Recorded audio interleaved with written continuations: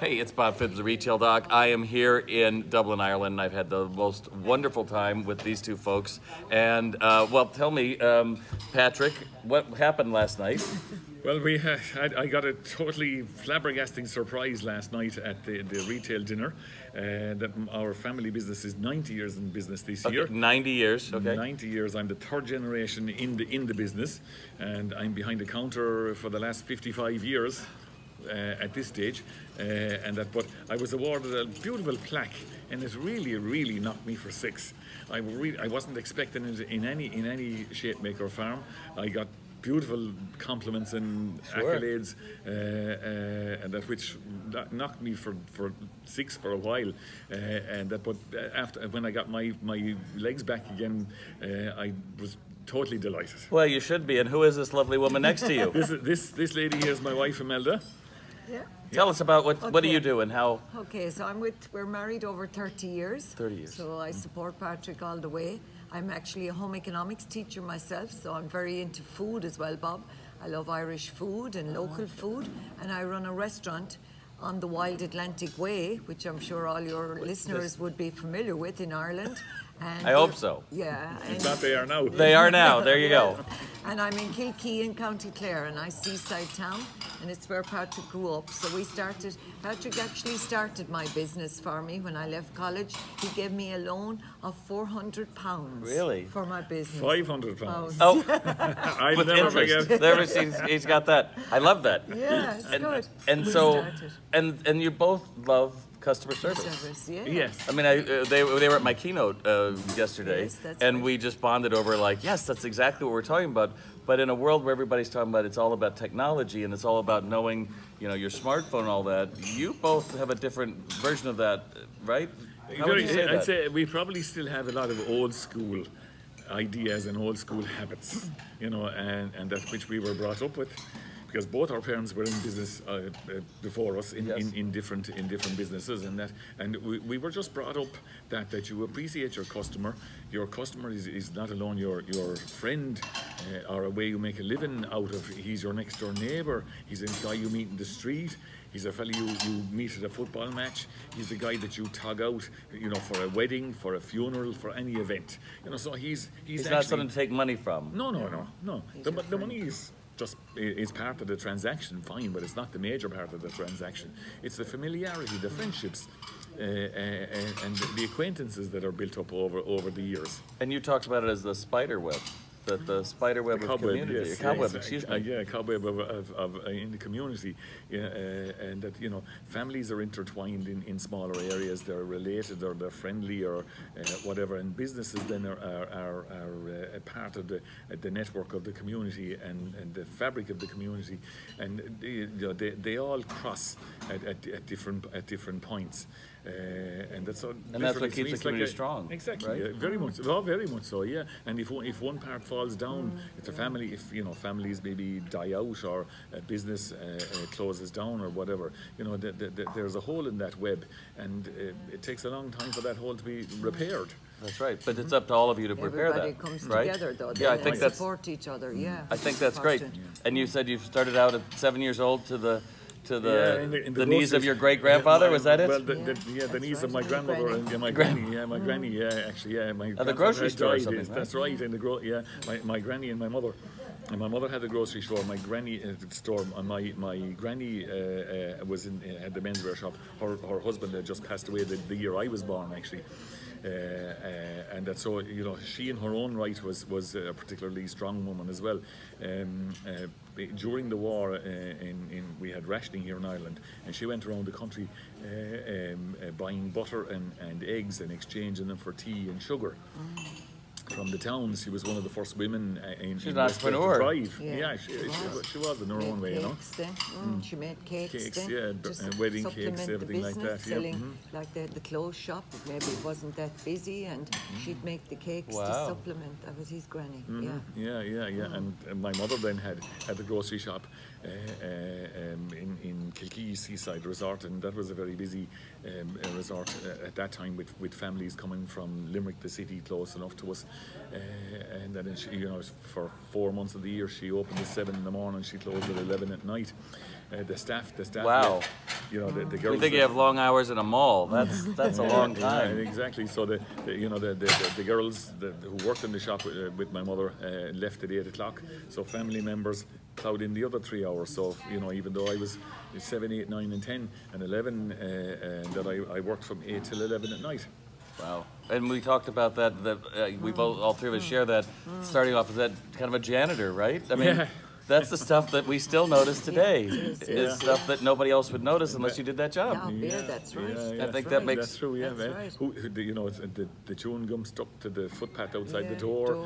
You know, cleaning up and, yeah, yeah. exactly. You know, the Oh, yes. cobweb that might be in the corner of the window. But they At notice least, that. See, yeah. that's the thing. Yeah, Customers you know. notice that. They do, yeah, and So I would notice it, we and, would and, notice, yeah. we're the guys, we're the people that end up cleaning it because everybody else, if would the pass it. guy. Absolutely. And then pretty soon you look around and you're like, my store looks terrible. Yeah, Oh, that's well, that's right. my fault. Right? That's right. That's What's the biggest exactly. and best advice you think you ever received? God, I suppose you know, my mother always had the thing, be honest in business. Never ever do your customer No. wrong. And she always preached as well. She was a fantastic woman, his man. She was a great businesswoman. She was always smiling and joking, funny. But she said, treat everyone equally, whether it's the guy with the big car or whether it's the guy that's on his little bicycle up the road. You treat everyone equal. And she was as good to every person that came in her door, she treated them with respect. See, I think that's the key. secret. It is, yes. But you got to train that. Because right now we've got every kid has got something nasty to say on a reality show about somebody else, That's right? right. And it's funny to say something, but it's not funny to hear someone talk bad about one of your customers, is it? No. That's a no, horrible no. moment. It is, It yes. is, yeah, and Yeah. it's one that we wouldn't allow our staff to do. We wouldn't do it ourselves, so we wouldn't allow anybody else to do it. Yeah, You yeah. know, everybody is treated equally. Everybody is treated the same, with the utmost of respect in every way, but as well as that, treated in a very friendly manner. And that's the main thing, the friendly manner. So you start off being friends and then just go from there. You're not waiting for them to like you first. You got to like them first, Yeah. isn't that it? Yeah, That's it. yeah, but we do, yeah. And I suppose we're in such a small and close-knit community as well, and that we're in business for so long in the community. You know, we'd have a certain reputation, possibly, you know, the reputation would be good, so you have to uphold that reputation. I think you have better than a good reputation. I think you have an amazing reputation, my friend. You know, we talked last night towards the end about being story collectors. I think that's just a great. Yeah. That's just a great idea. That Yeah. and we were talking about you're outfitting people for graduations and for right, weddings, yeah. but you're also kind of a counselor, right? You have some stories along that line. You know, but that's the thing. When you get so close to your customer, like we do, and over the years, you know a bit about their background history. You know, when marriages or deaths or you know, problems of any sort, and they come to you, they automatically, because they know that Bourke's will sort me out. You know, we often get a guy in on a Saturday morning, he's going to a wedding that day. He needs a suit, he needs a shirt, he needs a tie, he needs a haircut, and the suit might need alterations. We have our own in-house tailors, we have a barber in-house, we'll iron the shirt for the guy, we'll turn up the trousers, we'll lace the shoes, and I've actually often even polished customer shoes myself. But I wouldn't let them out. Perfect. But see, I think but they're that's good. because all you're selling is a feeling. That's right. And you want him to feel a certain way when he walks out That's there, and you're right. giving it to him. That's a big gift. Yeah, when they feel, let them walk out feeling a foot taller than when they come in. And that's the other thing that I thought was really great about Patrick, that they added the barber shop.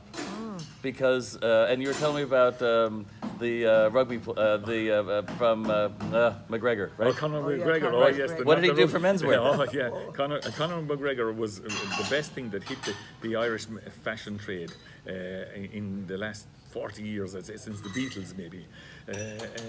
Conor McGregor, he dresses well. He puts a lot of time and effort into his appearance from his hair through his beard, right through to the very fashionably crafted suits that he wears. So he has become an icon to the younger people of Ireland. And obviously a very successful fighter, and now becoming a very, very successful businessman. But his wardrobe is what really took off in Ireland. The copying his look. And that grooming of the beard, right? That's what brought him to the barbershop. Yeah, it was.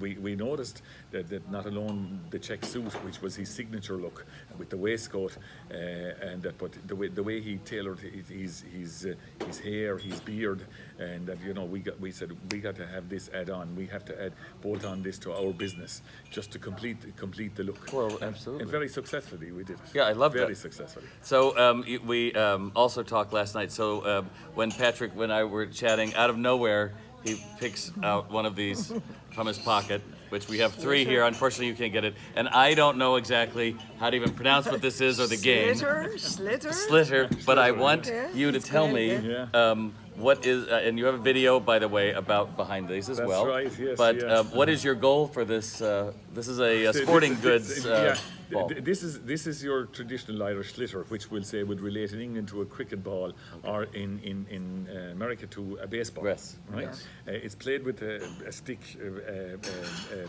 of ash. Ash is the timber that's used in it. It's a very, very fast sport. This ball travels at over 100 kilometers an hour when it's hit. Wow. So it's quite an iconic sport, really. But our county, County Clare, won the All Ireland, which would be the equivalent of winning World Series, World country in Series. America. Exactly. So I bought 5,000 of these from Pakistan.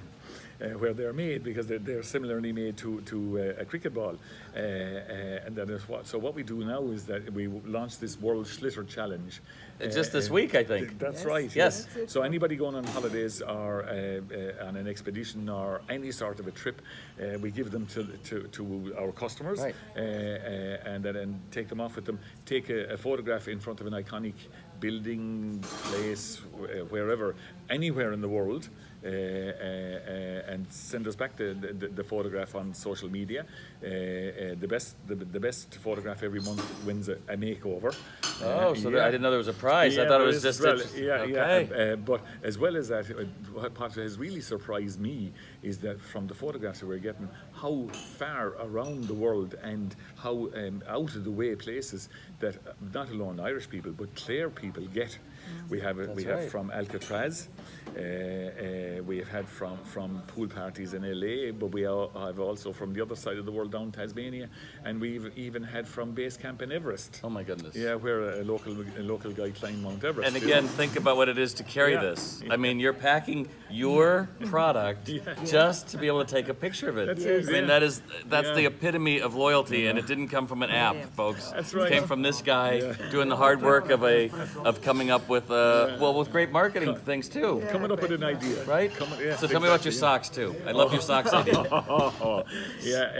Anybody who purchases a suit from us, we give them socks, and the socks have our name on them. So if somebody admires the suit that you're wearing, and then they say, well, where did you get the suit? You just pull up the leg of your trousers. That's the guy, Patrick Bourke. It's written right on his socks. It's right there. I love that. I love that. And again, it all comes down to having fun with it. Nice. And the idea of that one-stop groom, that even if the guy didn't think of it for 24 hours, he can still be a winner with you. Whereas in a lot of other places, like, we can't do that.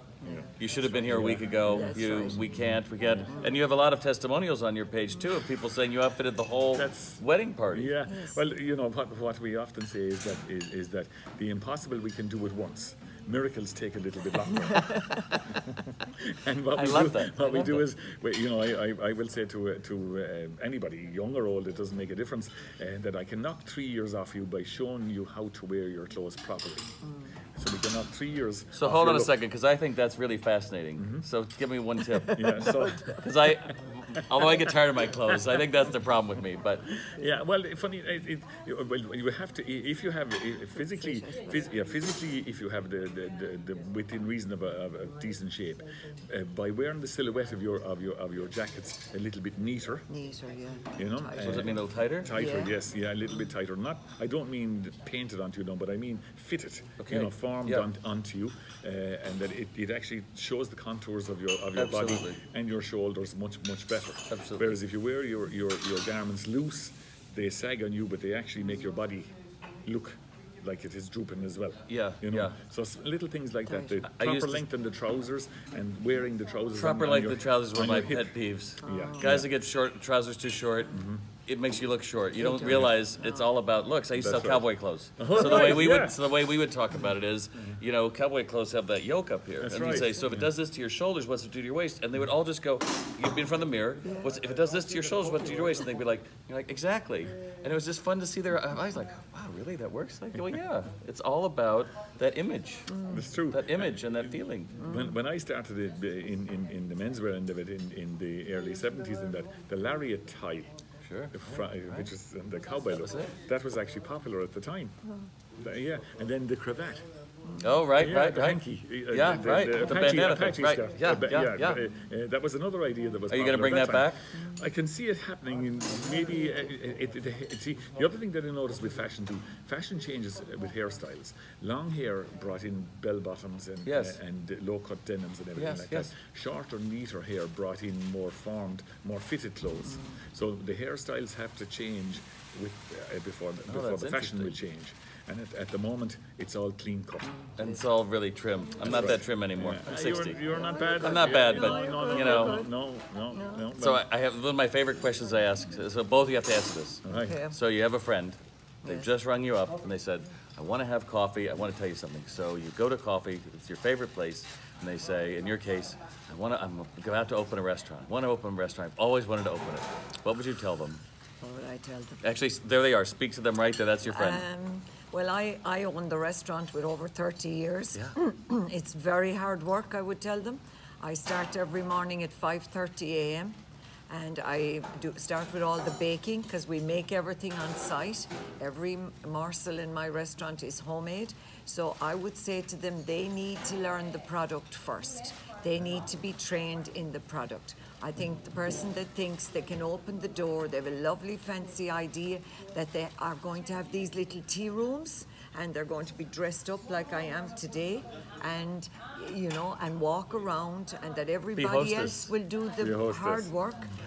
They won't. You need to understand the product. You need to understand, well, why did that cake sink today when we were making? So, you know, I would spend maybe a month in my quiet times testing recipes, making sure flavors are correct. You know, we did it there only a month ago with coffee cakes and lemon cakes. Are they lemon enough? We need to get them more lemon. How can I get them more lemon?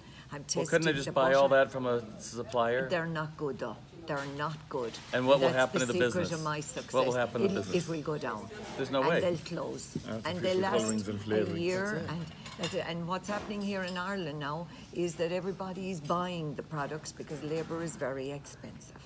And in the summertime, in my restaurant, in the peak weeks, we have up to 30 people working.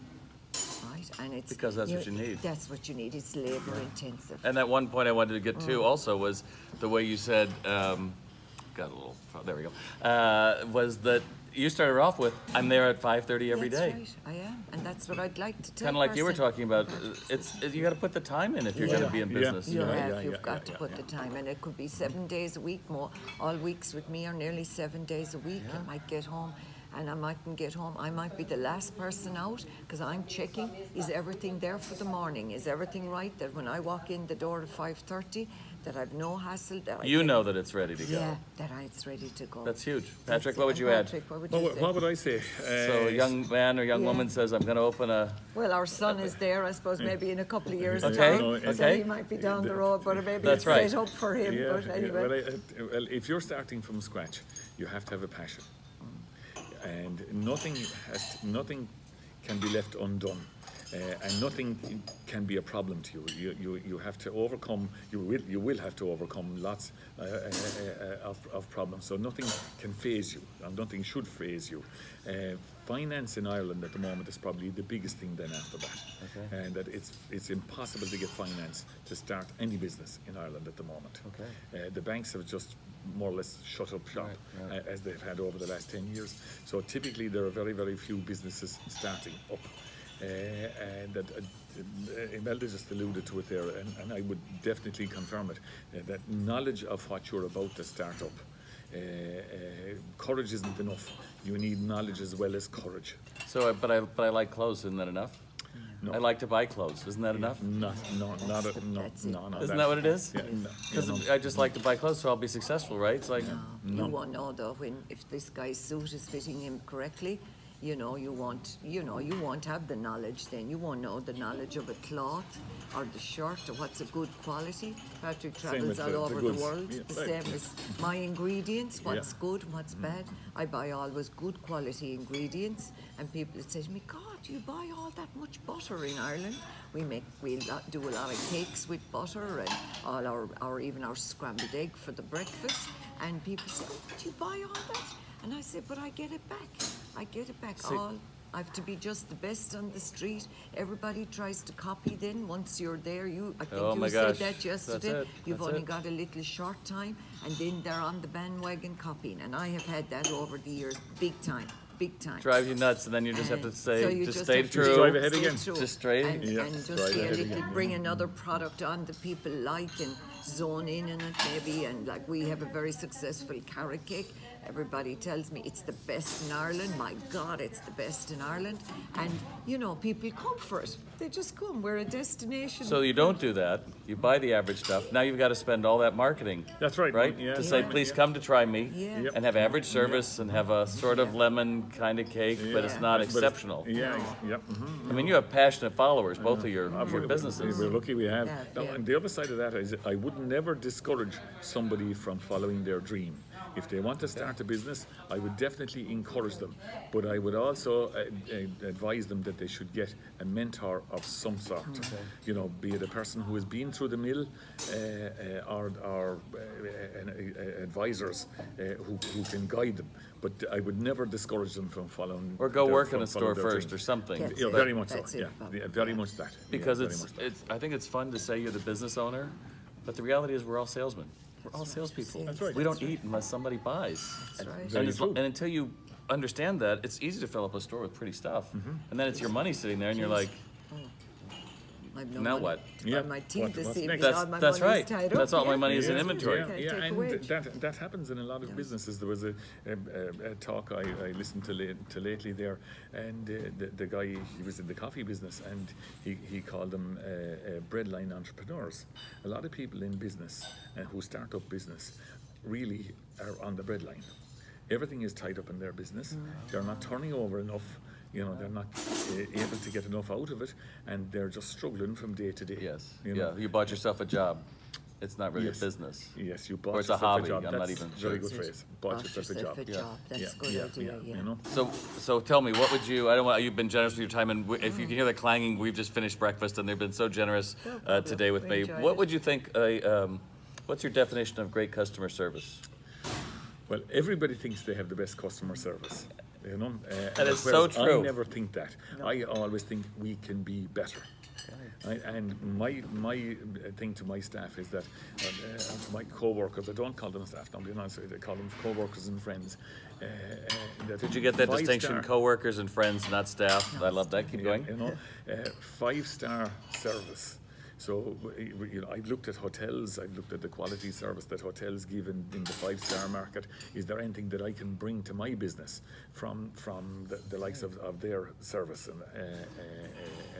So that's the kind of ambition that I would have for our business. That everybody tells us we're good. I don't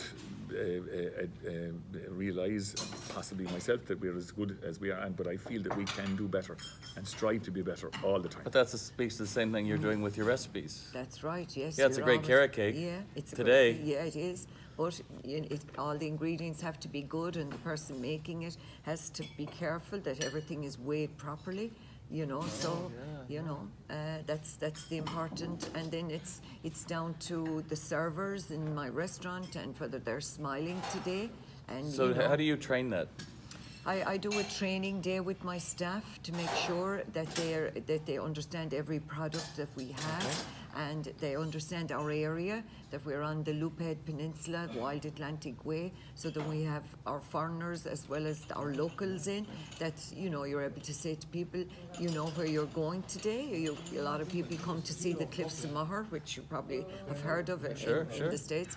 And we have beautiful scenery and cliffs. You saw them in our video last night, beautiful.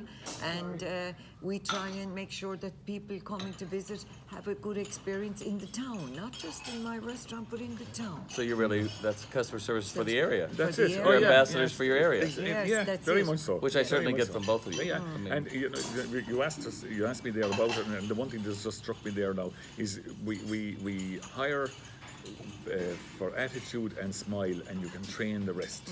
attitude and smile. Attitude and smile.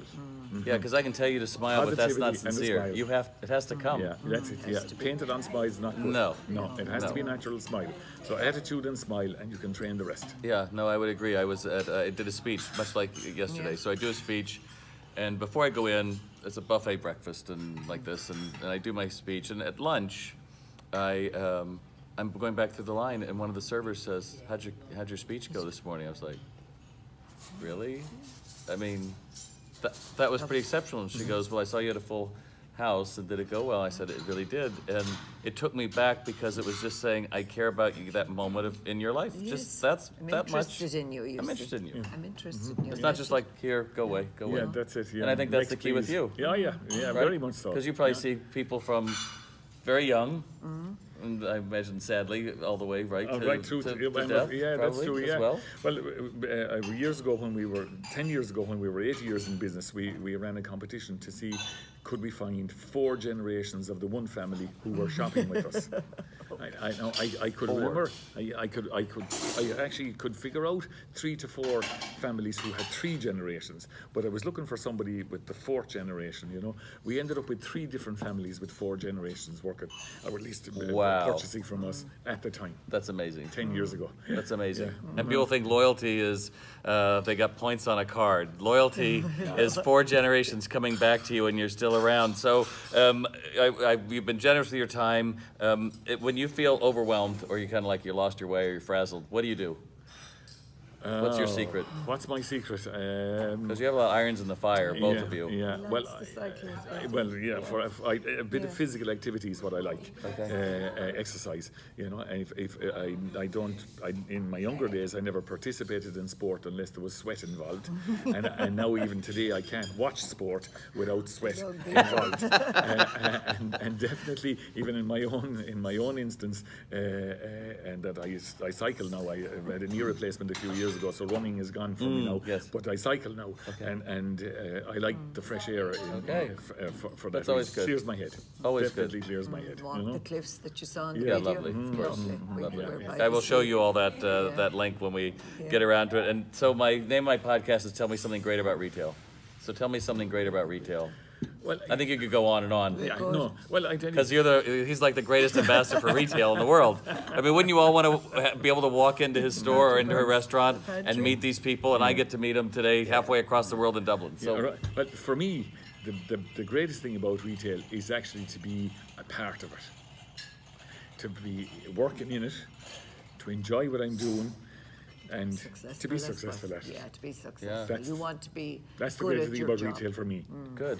I like that. Yeah, and I like to be good at my job. As I said to you earlier, you know, I'm in the Wild Atlantic Way, and I want to be a destination. I want people to come to me for good food, for good quality food, good local produce.